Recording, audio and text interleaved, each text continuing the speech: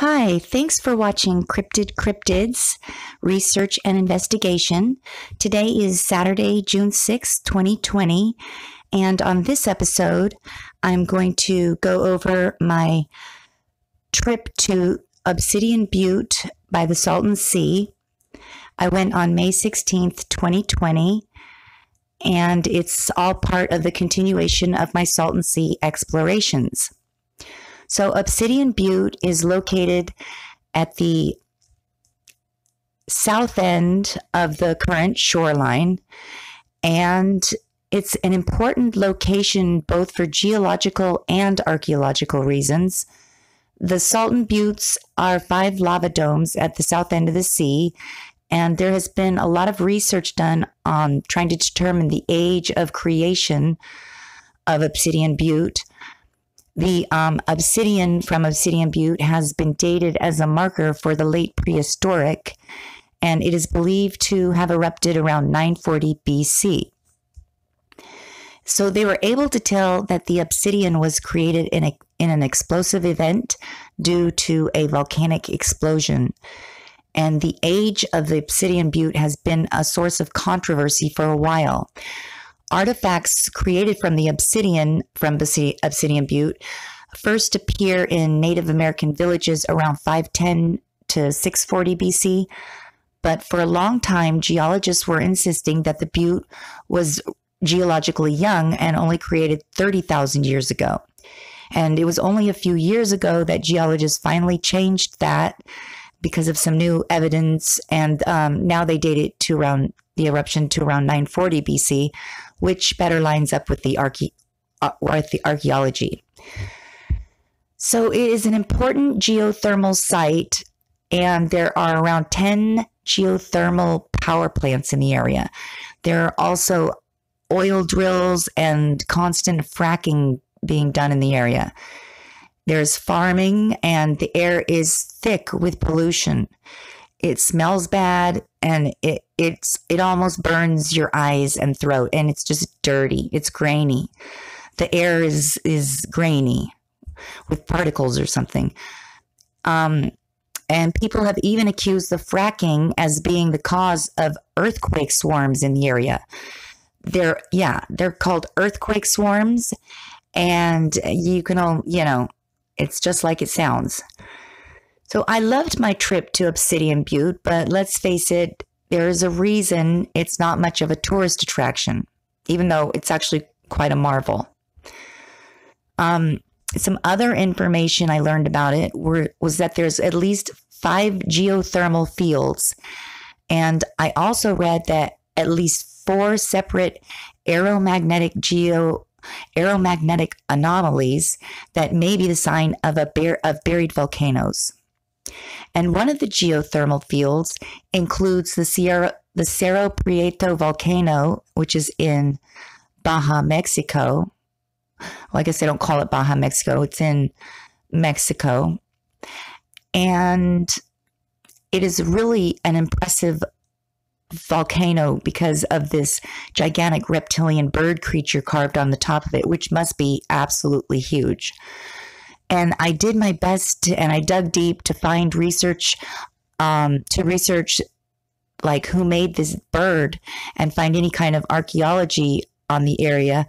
But as far as that goes, everything I could find about the area, the Cerro Prieto volcano in English, is all about the geological information about it. I couldn't find any archaeological information about it in English. So I guess if you want to learn about it, you have to be able to read it in Spanish. But it's a very curious location. I just think it's so interesting, and I would like to know more. But anyways, Obsidian Butte is also a highly active seismic zone. There is a lot going on underground in this area, and the gases released in an earthquake could potentially be deadly, and I'm sure they contribute to the smells coming from the sea that can often be smelled as far away as Los Angeles. It's usually in the summer that it's the worst. And also, you know, I'm sure that the massive amounts of dead birds and fish on all sides surrounding the sea, all the carcasses probably contribute to that as well. And who knows how deep it is, how deep the bones are. So anyways, having so many fault lines has created geothermal activity around the Salton Sea and many places along the Salton Sea on my Salton Sea to go list. Like there's mud pots, both new and old, where warm mud is bubbling to the surface from some unseen force below. There are places with natural hot springs. There's a mud geyser that shoots mud out of the ground. There's sand circles that are just like crop circles, but made in the sand. And then there's Dos Palmas, which is the greatest source for surface water, located on the east side. And that water is available year round. It's also the most likely spot where, if there are Bigfoot living in the area, you would be most likely to find them there because, you know, they're going to go where the water is, just like all the animal life in the area. So I do plan to go to this location and look for prints in the mud. And of course, as always, I'll be looking for toe prints. So, you know, even though these summers are a bit intolerable, there are also many cave systems and places that are inaccessible by humans. So environmentally, surprisingly, this desert habitation actually meets a lot of the criteria for a Bigfoot habitation. What I see as criteria for Bigfoot habitation is our water, wild areas away from humans, and underground access. And if there's other wildlife and predators and prey in the area, that's also a sign that they could potentially survive as well. So Anza Borrego Desert is at the southwest end of the sea, and there's many legends of the Borrego Sandman coming from the area. And the Borrego Sandman would be the Southern California equivalent to his taller cousin up north in Northern California. So they're reported to be stockier, shorter, and adept to living in an environment, a desert environment. And so, you know, around here, when water is scarce, any fresh water sources become likely hotspots for Bigfoot. So, and then you have the Joshua Tree that starts on the northeast end of the sea, and that's home to the legendary Yucca Man. And the Yucca Man is named for being seen in the nearby area called Yucca Valley, bordering Joshua Tree and Morongo Valley and the Morongo Preserve, which is another source for fresh water year-round. So there's possibilities that Bigfoot exist here, and surprisingly, even though it's hot as hell out here, the desert has fresh water existing in underground aquifers, and then in Hemet as an underground river and cave system. So I always am looking for wildlife and trying to take pictures of absolutely anything that I can see in the area. And I was really excited to see so many burrowing owls. They are endangered, so if you ever see one, please be kind and just realize we've taken so much of their habitat away. They live in burrowing underground areas, and so it's very challenging for them to find safe places to live. Every owl life is important, especially when they're endangered. So if you see any owls, just give them as much space as you can. And it's also illegal to kill owls.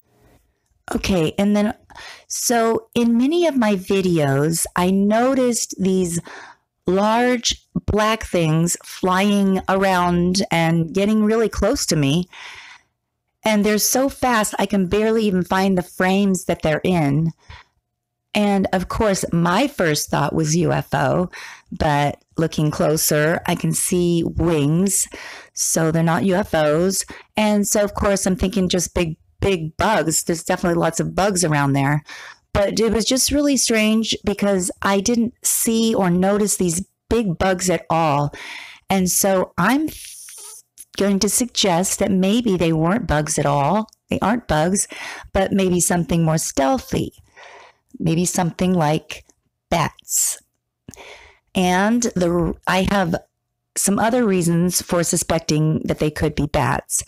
For one, I didn't hear or see or notice anything, and they kept getting really close in the pictures I noticed, and they look very large. And nearby, there's a place called the Bat Caves. That's at the southeast end of the sea, and there's a lot of bats in the area. And now I think I'm going to talk about my 2 bat experiences that I've had here in the desert. So bats have a strange way of seeing the world through sonar. They're really intelligent and curious.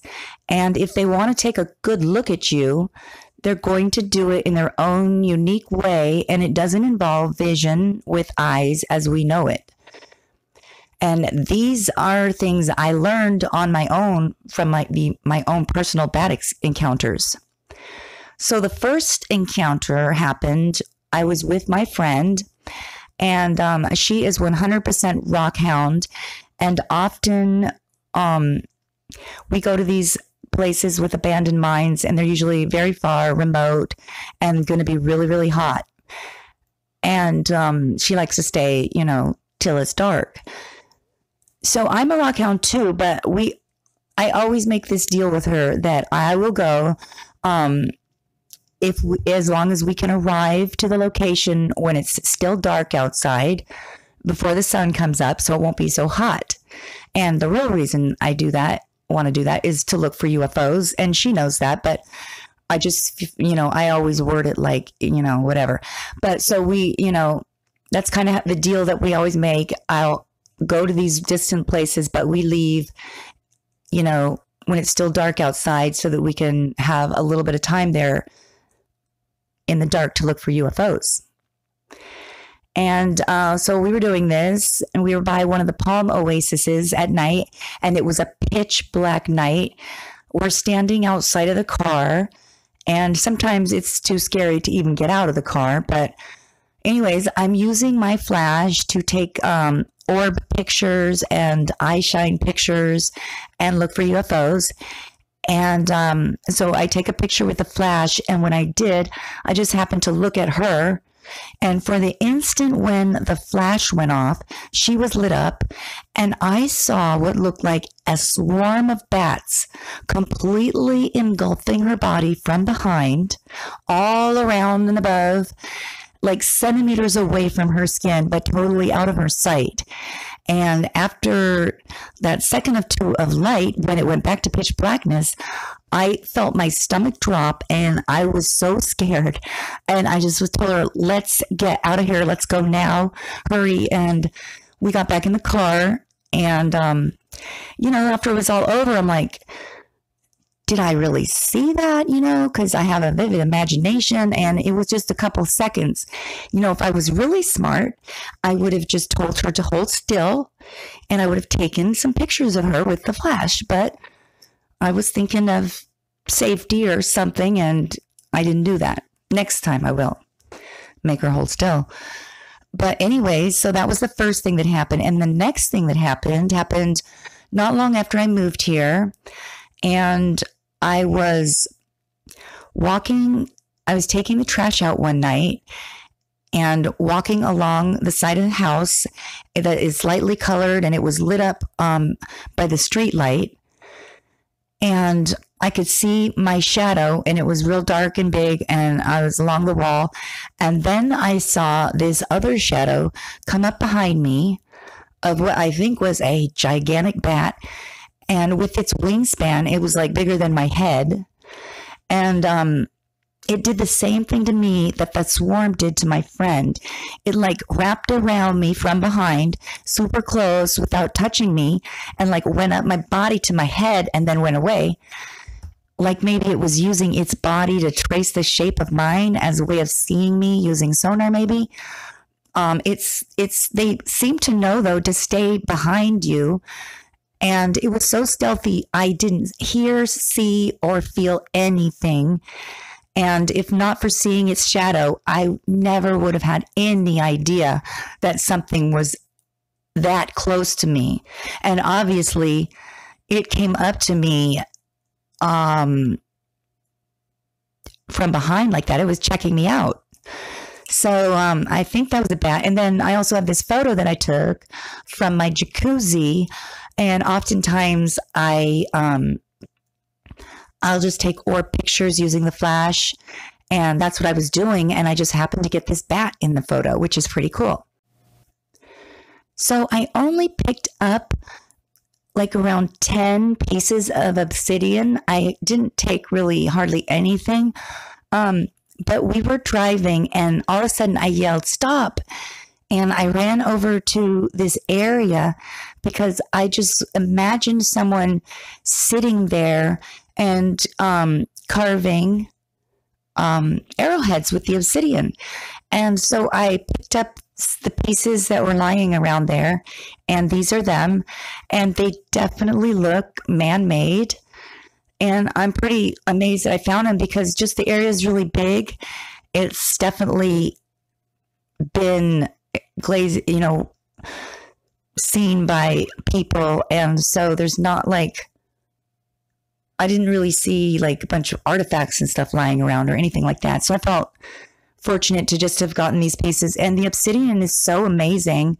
Like it's so razor sharp because of just how thin it gets. Like this one arrow just thins smoothly down into absolutely nothing. It's amazing. So I would love to go back to Obsidian Butte, but before I do, I will probably be going to all the other places on my Salton Sea to-do list and continuing on with my Salton Sea explorations. So if you like this video and you want to see more, please subscribe and like. Thanks for watching. Bye.